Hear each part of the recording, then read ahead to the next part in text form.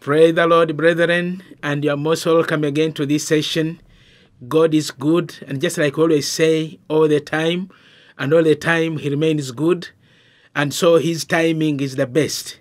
And so we thank God that this time around we are having an opportunity again to resume our churches, and although partially, but we thank God for this far that He has brought us. I welcome you after lockdown. And we thank God for this milestone, and we pray that God will continue unveiling His goodness as we go along.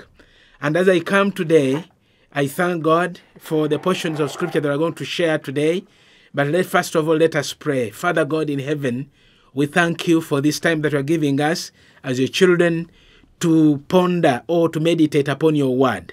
We ask You that You bless us with abundant blessings to understand You more and more, like men and women of old understood You, and they served You in faithfulness, in the name of Jesus Christ our Lord. Amen.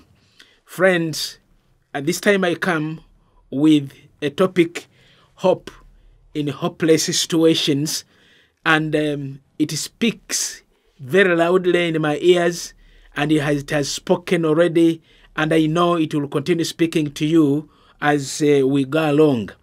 And this day, I just want us to think about a man in the Bible. This man is called Gideon. But before I talk about Gideon, when we talk about hope in hopeless situations, we have a litany of men and women. It's a long list of men and women where they have exhibited hope in hopeless situations. Begin with Abraham. That man and his wife Sarah were in a hopeless situation, no children. And then you go along and you'll find a long list of men and women that have exhibited hope in hopeless situations. Now, let me concentrate on the man called Gideon. And Gideon in the Bible, in the book of Judges, chapter 6, verses 1, and I want us to read, we shall end at verse 16. And I just desire that God's word speaks by itself, because every comment that I will be making, I'll be basing on this portion. And this Bible tells me that there was a time when there was a group of people called Midianites who oppressed Israel for a very long time. And the Bible says that then the children of Israel did evil in the sight of the Lord. So the Lord delivered them into the hand of Midian for 7 years.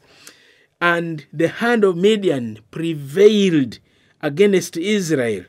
Because of the Midianites, the children of Israel made for themselves the dens, the caves, and the strongholds which are in the mountains.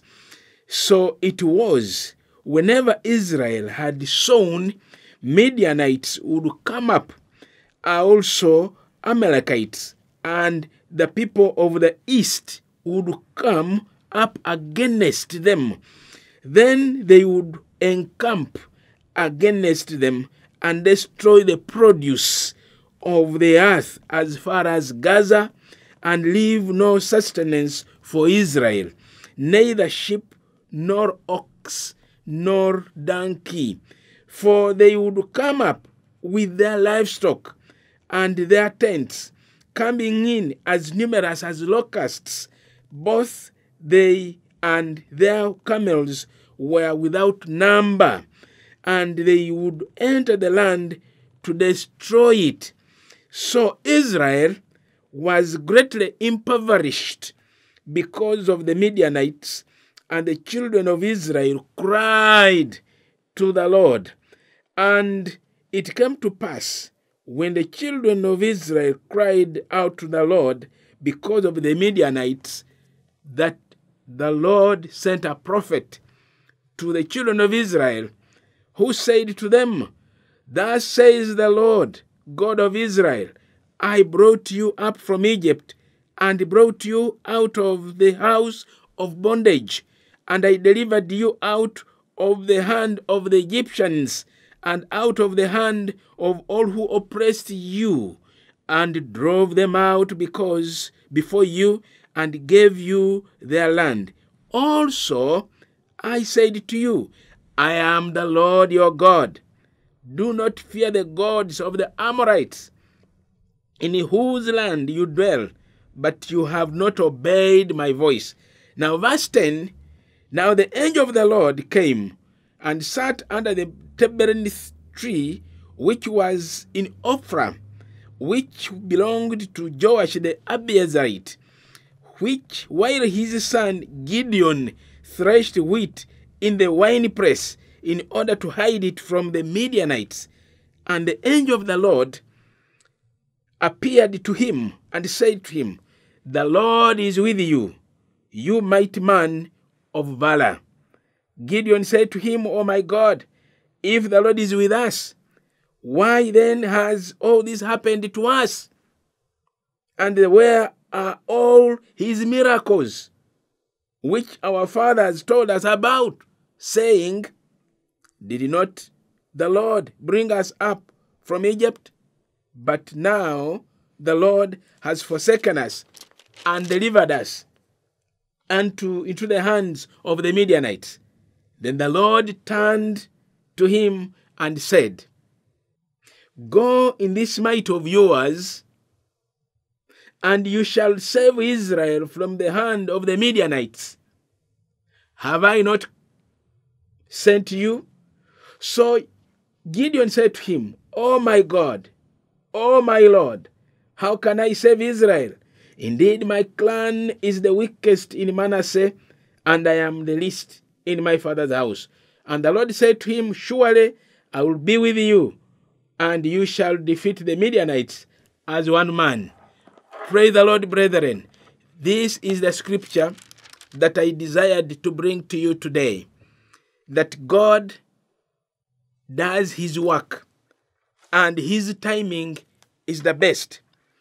And remember from this portion that God does not call ready-made heroes where there is, someone is already made. God calls timid people, fearful people, smaller people.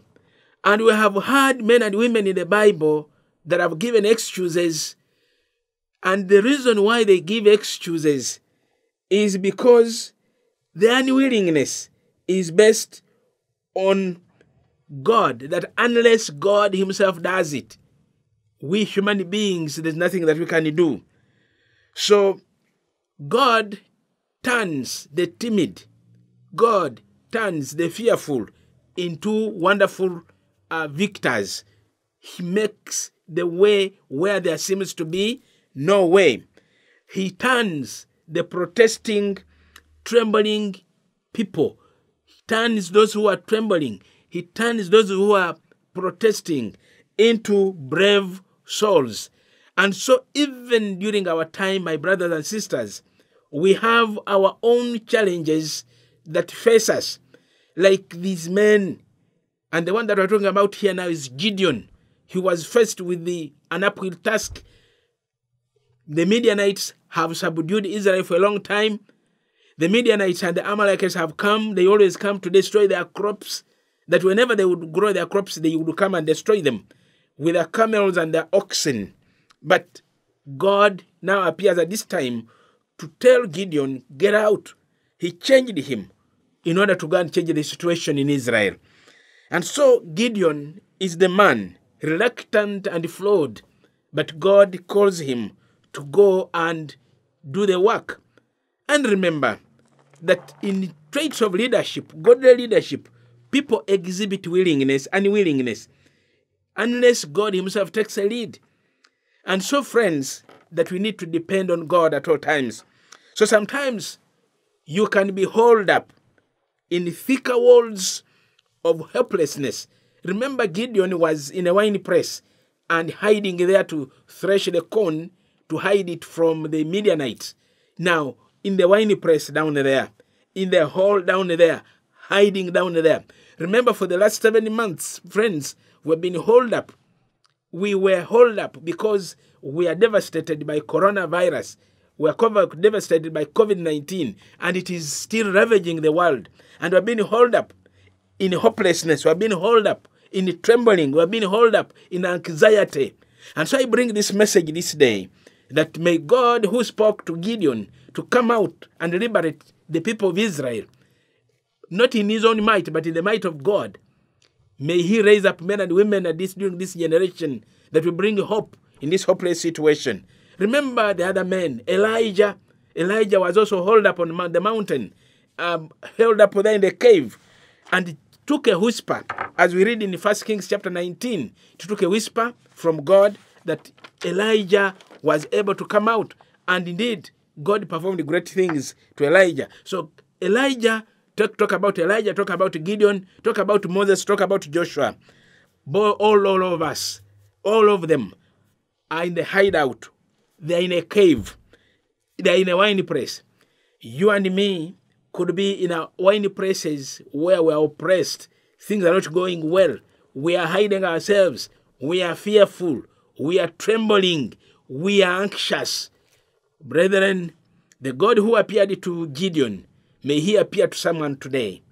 The God who appeared to Gideon, may he appear to someone this time. The God who appeared to Gideon, may he be the one who appears to me today. That you take your position, I take my position. Gideon did, and indeed he came out, and he did great things. There are times when Satan builds caves and wine presses for us, and so that we can hide there, making mental and emotional caves for us. You find, you can imagine how people are devastated, stressed. Not one, not two, but all of us. You can imagine someone getting stressed to the extent that someone can buy petrol, pour on himself, and light a matchbox and throw on themselves. Stress, disappointment, anxiety. And that's the wine press. That is the hole. That's the cave that Satan digs for God's people. Now, despair too much, languishing there. Now I pray for you and I pray for myself that we need to identify our areas where I need to step out. You need to identify your areas where you need to step out. Gideon stepped out and he served the Lord. So to live in hope, do the following as I end. That listen to God. Be on the lookout for the voice of God. Gideon listened and he came out. Gideon was the weakest of the weak. And he says that my tribe is the weakest. And so, friends, listen to God. Can we position ourselves to listen to God's voice? Gideon was busy doing his work, but I imagine he was positioned. Number two, do whatever God calls you to do. And could be a little sound, could be a whisper. Like Elijah, you remember? Just a whisper on the mountain. And God spoke to him. So there are some things that may look crazy, look illogical by human yardsticks. And Gideon was the man that we are talking about here now. So my friends, God speaks to us. There are certain things we are called to do against common sense. And so this time around, there are certain things that we are called upon to do. They are against common sense. Remember when you read the story ahead from chapter 6 of these Judges 6, 7, 8, God tells the man that go with 300 men against 135,000 Midianites. And you can imagine, it is against common sense. So this time around, my brother, my sister, may God enable us, may God enable you, that we gain hope in these hopeless situations, that we shall not be overtaken, but we cross over. Like the children of Israel crossed over. It was actually against common sense also that actually Moses could strike the water of the Red Sea and it parted. So the huge wall of Jericho breaking, it was not an easy thing. So we needed to navigate around. My brothers and sisters, I thank the Lord that Gideon speaks a message I have not exhausted, but God continues speaking to you through Judges chapter 6, the man Gideon, a mighty man of valor, a mighty man of war. So this time round, rise up, hope in this hopeless situation, and so that actually people will look at you and gain hope, and people may look at me and gain hope, but God uses the weak of the weakest of the weak, so that actually brings his hand of might is revealed. May he reveal something to you. I pray with you, stand up and be counted. During this COVID time, may we remain strong in the faith. So Lord God, we thank you that everyone that has listened, and we shall continue thinking through this chapter 6 of Judges and other portions of the scripture to gain hope, to stand against the hopeless situations that bring us anxiety, that bring us despair, that bring us disappointment. And I pray for my brethren that you bless them and bless all of us, that as we restart church services, that we restart congregations, you reveal yourself more, like you revealed yourself to Gideon. We are waiting for much more mighty things that you are going to do to us in this time than never before. Thank you, God. Bless us. In the name of Jesus Christ, we pray and believe. Amen. Amen.